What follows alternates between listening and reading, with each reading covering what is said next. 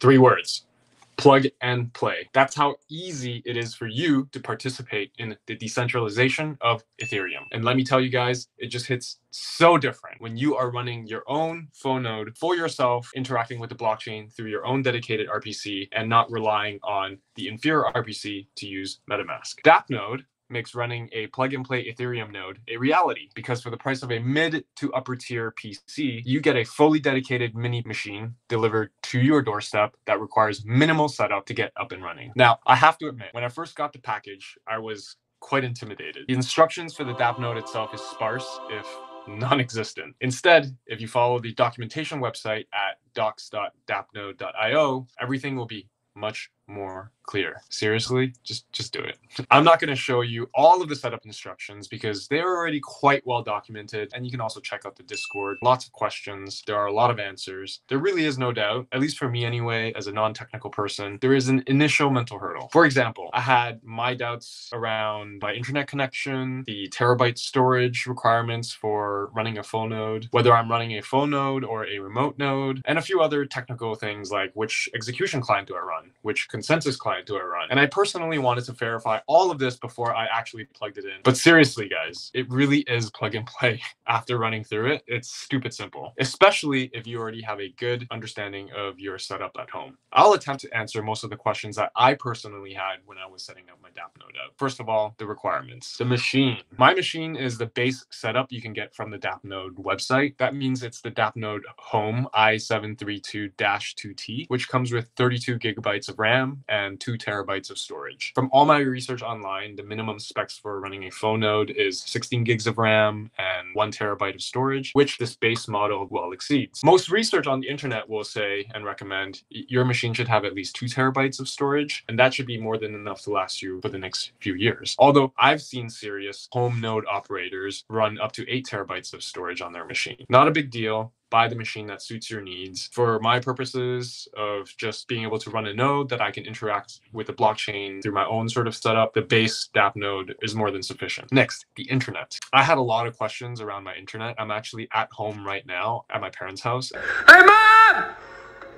The meatloaf! And I'm not sure what kind of internet setup they are running. I know for a fact that if you want to run a dappnode, you need a solid internet connection and potentially unlimited bandwidth. I had some doubts about my bandwidth limitations with my internet service provider, so I had to call in and verify. You don't want to pay for crazy overage fees because, well, let me tell you. So I'm running Nethermind for my execution client and lodestar for my consensus client. And this particular setup requires give or take 600 gigabytes to sync up to the latest state in the Ethereum blockchain. And even now, after being fully synced, it's taking up about 700 gigabytes. I've read online also that the Nethermind execution client uses up about 27 gigabytes per week as the Ethereum database and blockchain grows. That's a lot of data your machine will be using. Make sure you've got internet connection that can support that sort of consumption. A quick Google search says that you need, in terms of download speeds, a minimum of 25 megabits per second. So at home right now, I'm running 500 megabits per second. In terms of syncing, at least with the Nethermind and lodestar sync, it took about 3-4 hours. But I've read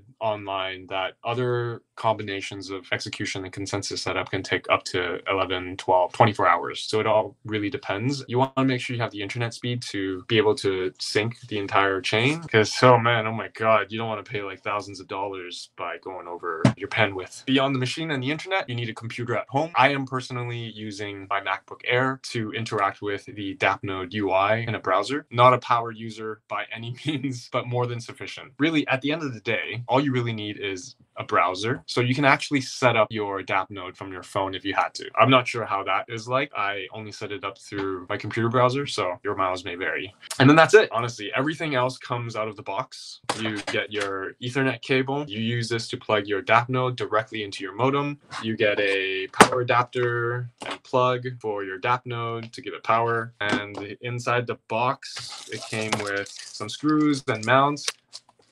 I don't use it. There's also a recovery-only USB. It's such a joy to be able to set this up because it's a dedicated machine for running blockchain nodes. All the software comes pre-installed. There's very little headaches that come with the process. Once you connect this machine with your Ethernet cable to your modem, you should be able to find dappnode Wi-Fi as a connectable network on your computer. Connect to that Wi-Fi, and then the default password to connect into that Wi-Fi is just dappnode. And because your dappnode is connected straight into your modem, you can still use your regular internet directly through this connection. What's next? Well, you just go into your browser and then you navigate to my.dappnode, and that's http:// my.dappnode, which will take you into the dappnode UI, another login prompt. This time you'll use the username admin and password, and that will get you inside the UI. That's honestly that's really as easy as it gets for plugging and playing. They're really not kidding about that.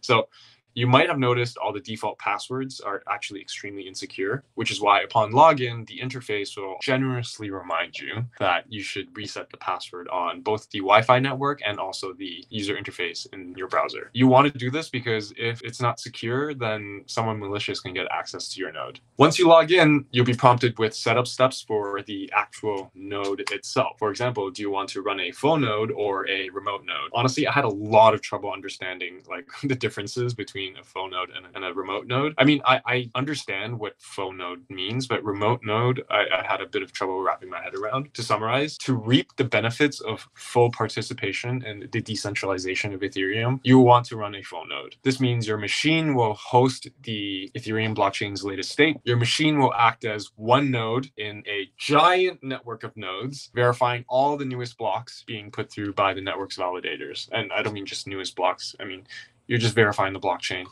as it grows. In effect, even though it's invisible, you and your machine will actually be a core part of the network. Thank you for your contribution to public good.